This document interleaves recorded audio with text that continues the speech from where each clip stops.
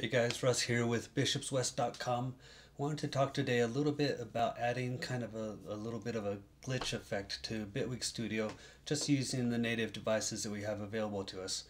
I'm not expecting this to turn out as great as if I bought a custom VST built to add glitchiness or used something like the Thorn VST, which is a great instrument by the way. But I wanted to see kind of just what we could do. So I've got a polysynth loaded up here. Default sound. Let's go ahead and start switching things up a little bit.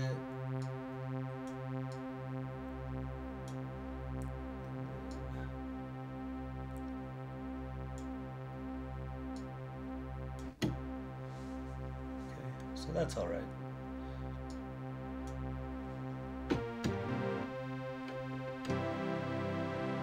Okay, so now that I've got my sound, of course you would want to play with that a lot more than that, but some to start with. I'm going to add in a chain because I want to make this something that I can reuse in the future. And within the chain, remember you click in there to start adding things within the chain.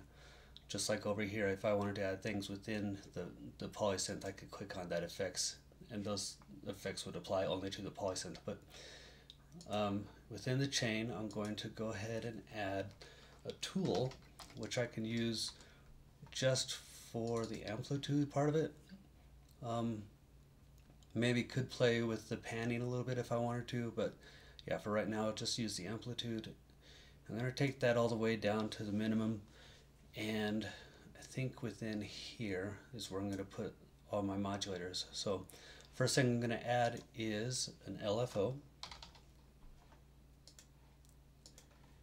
and I'm going to change the shape of that to that, turn off the bipolar, and so all that's going to do is I'm going to use this to assign it and take this all the way up to back where it was 36.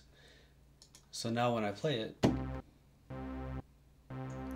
right, you can hear it's just turning it off. I'm going to make this a no trigger. Actually, no, I'm not. I'm just going to leave it like that. What I am going to do, though, is take the rate way up because that's kind of slow for what I wanted to try. Okay, so that's kind of the minimum glitchiness that I want to do. And then what I'm going to do next is use a random tool to random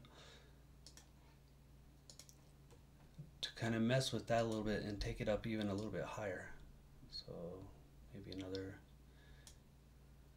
0.5, and the other thing I'm going to do with this, whoops, is make sure that that bipolar is off on there too, because I don't want to make it slower, I just want to keep it going faster. Okay.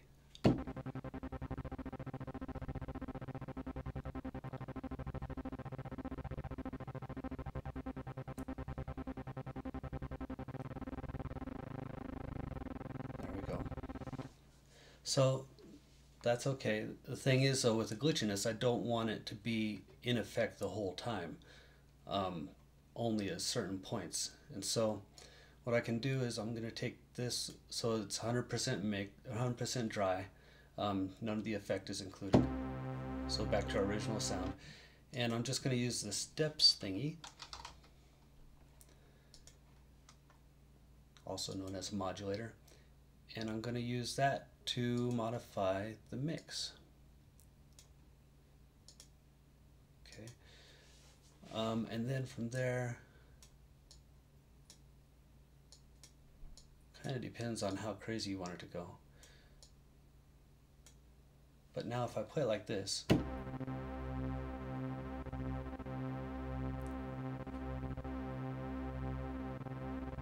that's already pretty good. And of course you can change it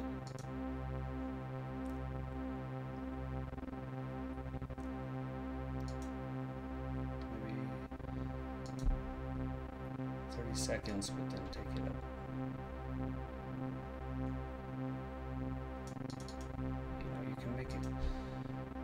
You can play with the timing a little bit there.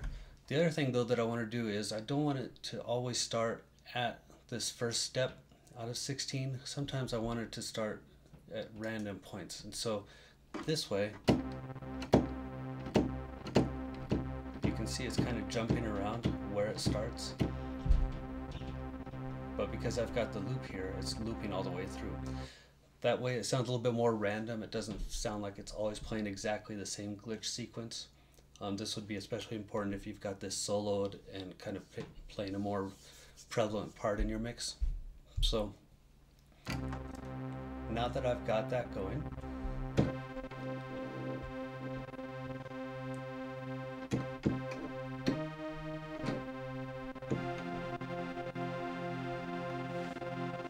yeah, that sounds all right.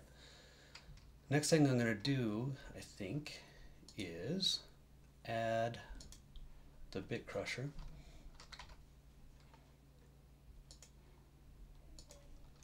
Let's see how this sounds. So I'm going to get rid of this for right now, just because I want to hear what I'm doing to with the bit crusher here. So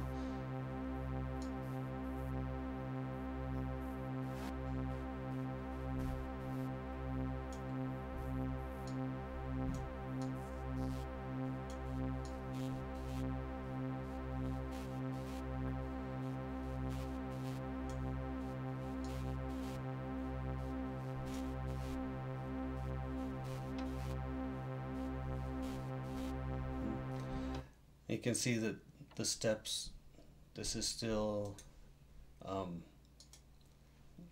controlling how much of the mix we have. So I'm going to, just for right now, just get rid of that so I can hear the whole effect. That's pretty crazy. Okay, let's take this back down, put that active. So now, if I turn this back on, what we get is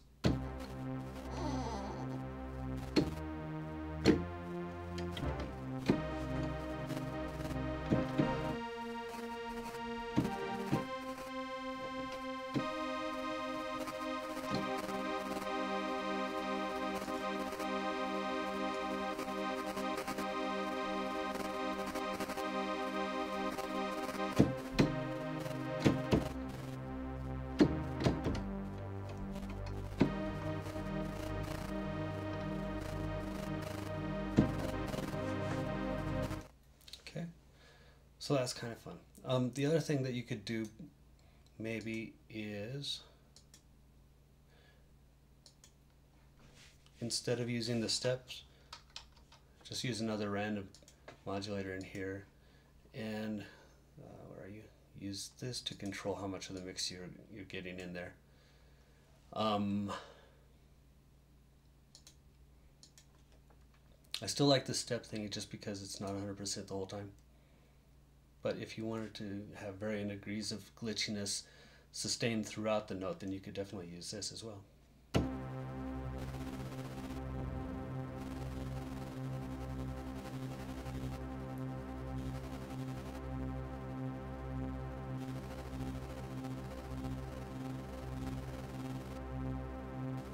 But yeah, I think I like the step better. I'm going to get rid of that.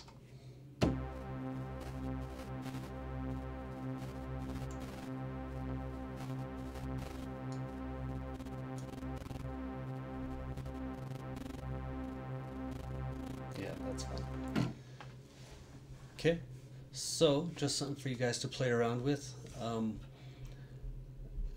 think you could probably also add kind of a low pass filter in there, or a high pass filter, or maybe both, and just mess with those two at the same time as you're messing with the mix.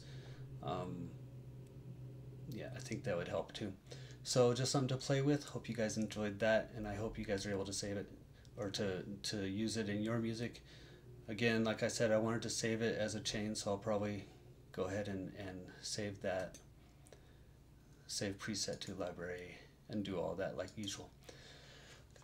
If you have any questions or comments, definitely leave them down in the comment section below. It's always fun to hear from you guys, and definitely give this a like if you liked it. If you learned something from it, that's great. Click subscribe if you want to see more videos from me in the future. And I've got a free guide for you guys to download. It's called Accelerate Your Music Making in Bitwig Studio. It's at bishopswest.com/Bitwig setup.